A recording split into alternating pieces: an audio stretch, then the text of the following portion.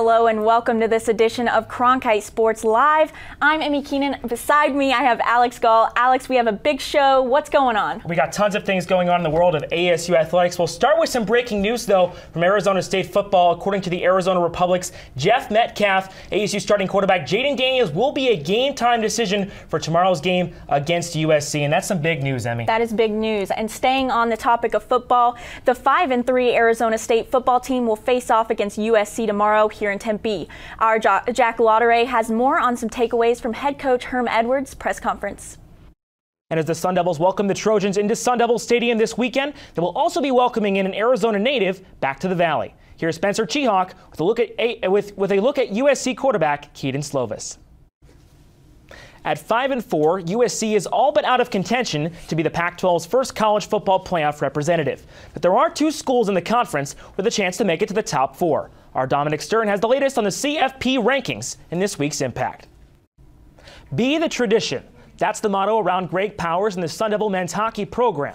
Last weekend, ASU lived up to that motto, pouring on the offense and scoring 9 goals in a 2-game sweep of then number 9 Quinnipiac, their first sweep of a top 10 team in the program's young history. Our Michael Quaid has you covered with the recap. It wasn't too long ago that the ASU men's hockey team took a trip to China. It represented new ground for the program, and it was a great tune-up for the regular season. But now another team has made the trip across the ocean. And of course, that's Bobby Hurley and the Arizona State men's basketball team. The team has been in China throughout the week preparing for their first game of the 2019-20 regular season, a non-conference clash against Pac-12 foe Colorado in Shanghai. ASU returns 4 key contributors from last season in Kamani Lawrence, Rob Edwards, Romello White, and Remy Martin. With some new speedy additions in the backcourt, it's quite possible the Sun Devils could return to the Guard U glory of just 2 seasons ago. You can catch the game tonight on ESPN2 at 8:30 p.m. Arizona time. Now we'll move things over to the ASU women's basketball team, which opened their season on Tuesday with a big victory over Air Force. We now bring in Gabby Ducharme to break that one down. Gabby, this is a young squad that's led by freshmen and sophomores. What was their impact in the first game? Yeah, Alex, you talk about those freshmen. Sarah Bichetti really led things off for this team. She scored 12 points off the bench at that point guard position, came out firing on all cylinders from behind that arc. And then Ebony Walker and Sydney Caldwell came off the bench and absolutely nailed it. They scored 13 points combined in that second half. A really great outing by all 3 freshmen, and they're proving to be a force to be reckoned with, not only in the Pac-12 conference, but around the country. Yeah, and Gabby, ASU got 7 steals in the second half of that Air Force game. What were your takeaways on their defensive effort? Yeah, their defensive effort was nothing but perfection in the second half. Charlie Turner-Thorne did come out and say that they wanted to play fast and that they wanted their defense to fuel their offense. That's exactly what happened, Alex, as they really did get out on the break. They forced Air Force to make really silly mistakes. Kiara Russell, Sydney Caldwell really leading the way on that defensive effort for the Sun Devils in the second half, which allowed them to crack open that game and have a huge victory. And Gabby, ASU faces Army on Sunday. What can we expect in that game and going forward for this team? What we can really expect is a team that is going to allow their defense to fuel their offense. Charlie Turner-Thorne talked about it after the game, that they really want to be a confident team that allows themselves to wear their opponents down. They want to get out on the break, they want to run fast, and they want to allow their defense to handle all of that. Not only against Air Force did they do that tonight, but they will do it on Sunday against Army, and you can expect them to continue doing that because they are a smaller lineup against Pac-12 teams come January and February. Yeah, thanks so much for joining us here on Cronkite Sports Live, Gabby. And for more of her content, you can go to cronkitesports.com. This weekend, the 4th-ranked ASU wrestling team begins their season with 2 top 20 duels against Purdue and Virginia.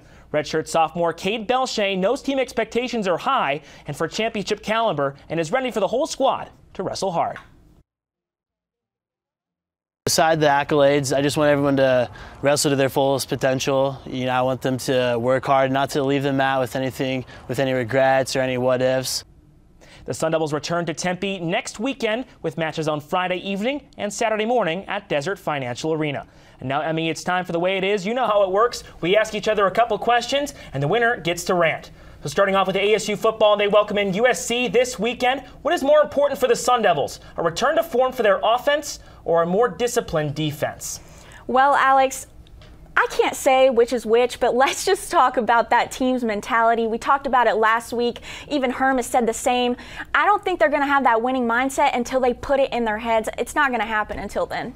Yeah, I think it's definitely important for their offense to get going, Emmie, on Saturday. Jaden Daniels is a game-time decision we mentioned at the top of the show. If he is in the lineup for the Sun Devils, I think they get it done. All right, awesome. Next question. ASU women's basketball put up a whopping 22 fast break points against Air Force. Over under 20 fast break points on Sunday against Army? Emmie, this team is so fast, and I really want to say over 20. I think they're going to get really close to it. I think they get about 18 or 19, but they don't break 20. I got to disagree with you. This team is on fire. Just by one game, you can tell. And I think they're in that beginning of the season mindset. It's just about how they keep that going, that momentum. So I'm going to say over. Yeah, and Emmie, Territorial Cup time moving to soccer in Tucson tonight. How many goals does ASU women's soccer score, and do they pick up their first Pac-12 victory? Well, I mean, Alex, will they score any? It's 0-8 in conference play, and this whole pressure of the Territorial Cup is just going to add on to that. They're not going to win. They're not going to get this. Yeah, it wasn't too long ago that we were talking about this team winning 6 or 7 in Pac-12 and going to the NCAA tournament. I don't think it's going to happen either. I mean, I think they lose 2-0. All right, awesome. So who's going to win? That's the real question. Now, our producers, Alex and Troy, in the studio, I had to pick the reader and who gets to rant after this fantastic edition of The Way It Is, right? Okay. There we go. 2 in a row. The word of the day is speed. But what does that word actually mean? Well, it depends on the context. Usain Bolt is definitely speed on the track. Michael Phelps is definitely speed in the pool. But what is speed on a basketball court? And how do we quantify it? Obviously, we can measure 40 times and time from baseline to baseline, but on a team level, the best way to measure speed at which a team wants to play is through fast break points. The more fast break points, the faster the team's style. You see, there's something peculiar about Arizona State women's basketball this season, and that is their speed. Last season, Arizona State was a team that would grind you out in the half court, but head coach Charlie Turner-Thorne is the first person to admit that her team lacked the speed to run teams off the floor on the break. ASU averaged just 6.5 fast break points per game last season and often had trouble closing gaps when trailing late in games. But it was abundantly clear in their season-opening win over Air Force that this trend is quickly reversing. ASU blitzed the Falcons with 22 fast break points. And to put that into perspective, the Devils scored a total of 21 fast break points in their 5 postseason matchups last season. With the addition of speedy point guard Sarah Bichetti and front court transfer Jatavia Tapley, it's obvious. Arizona State women's basketball has speed this season, and they aren't afraid to use it. And that's the way it is.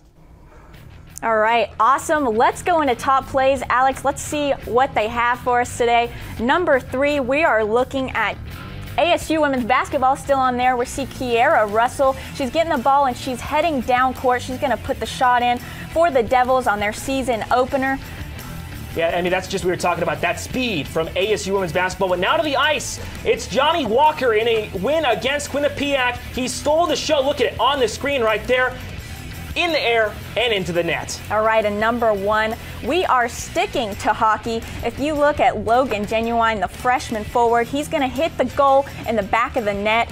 That's going to be from an assist, a sweep pass from Austin Lemieux. His second goal of the night, if you just check it out right there. Oh my goodness, it's insane. What a goal right there. What a goal. What a goal. And a sweep for ASU and a sweep for us, I think, here today. Great show for Cronkite Sports Live. And thank you again for tuning into this edition of Cronkite Sports Live. For our entire crew, our producers Alex Hook and Troy Townsher, and for Emmie Keenan, I'm Alex Gaul. Thank you for the privilege of your time, and have a great Friday.